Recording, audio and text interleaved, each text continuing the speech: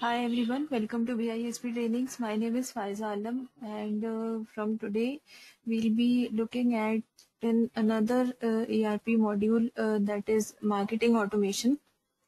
So let's begin. So marketing is the process of getting potential clients or the customers who are interested in the products and services. It is also about building awareness about the brand and the organization as well.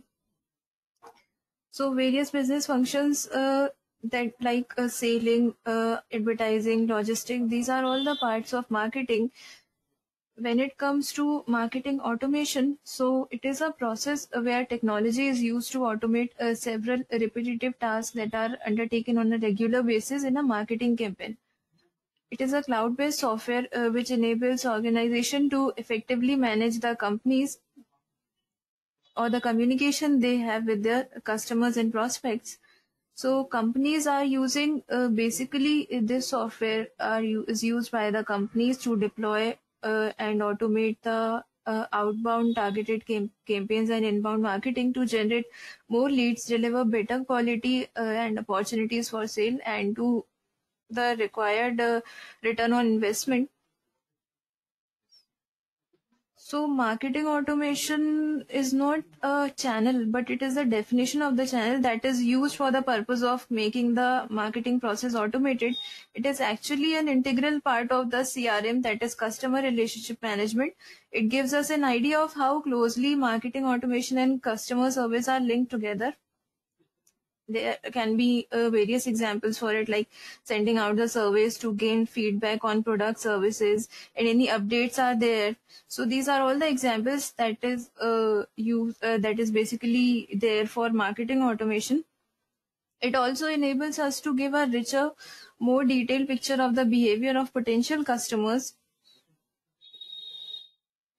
And talking about the tools that are used for the marketing automation, we have HubSpot, Active Campaign, and many more examples are there that is used for automating this process.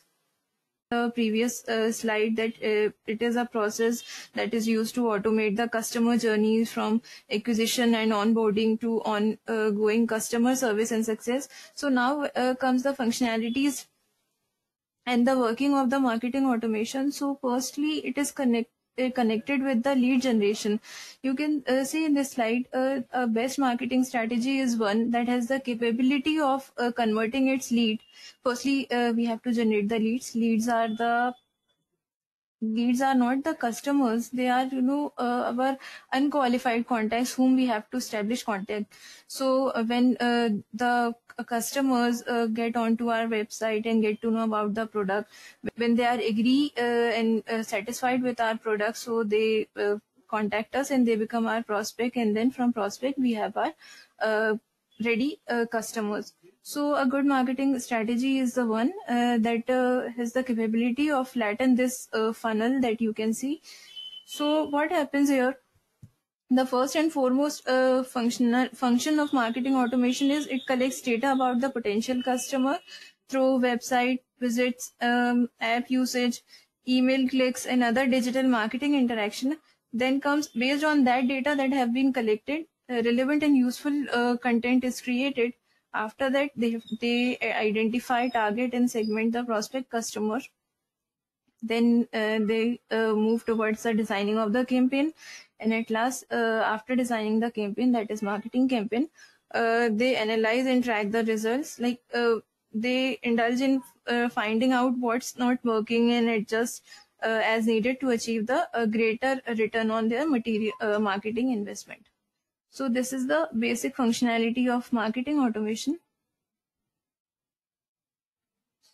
So if we talk about the NetSuite marketing automation, so these are the 5 steps that we will be knowing.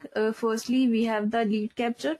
So NetSuite handles a variety of lead generation procedure, and one way is leads can be captured using the online customer forms. Another way is they can track the lead source for web store visitors and all. Then we have the other feature in NetSuite, that is managing campaign. So we can create and execute campaigns that give us maximum visibility into the impact each campaign has on the business. Then comes the email campaign. So here the integrated marketing tool enables us to create and track all the aspects of the email campaign. Then comes the intelligent recommendation. So this feature, this marketing automation feature, uses the artificial intelligence algorithm in order to calculate and display the items the customers may be interested in buying.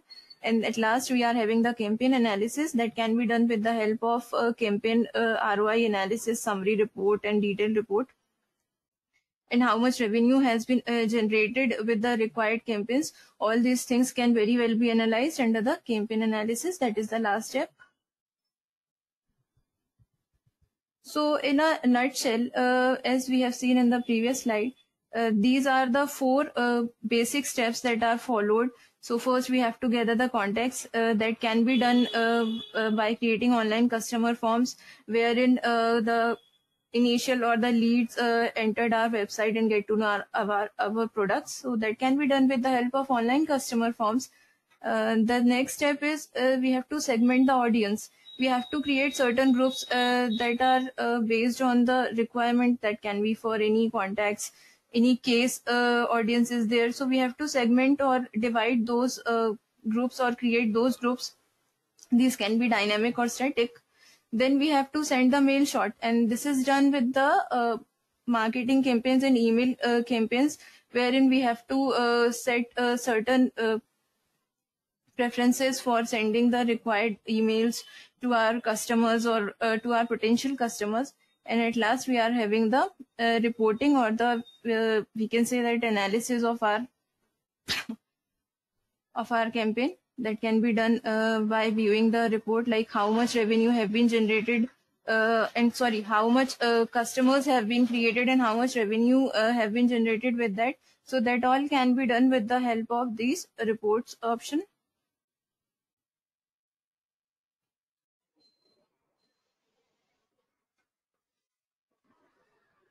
So as part of the initial setup for working out on the marketing automation feature, as we have to gather the required client's information that can be done with the help of online customer form. But before that, we have to set up or purchase certain domain.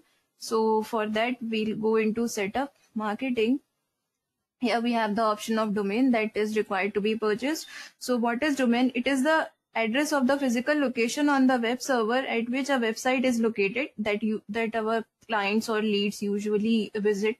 So in order to make website available to the customer, we have to purchase a domain name from a domain name provider. Then we have to create a domain on a NetSuite server. And then we have to link the domain and the domain name together.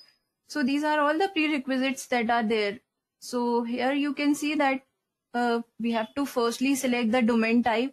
These are the various options that we can select based on the requirement. If we are opting the email campaign, promotional URL, web store only. But basically this single domain for web store and checkouts is used for the purpose of shopping and all. Then we can provide a distinct name to the domain.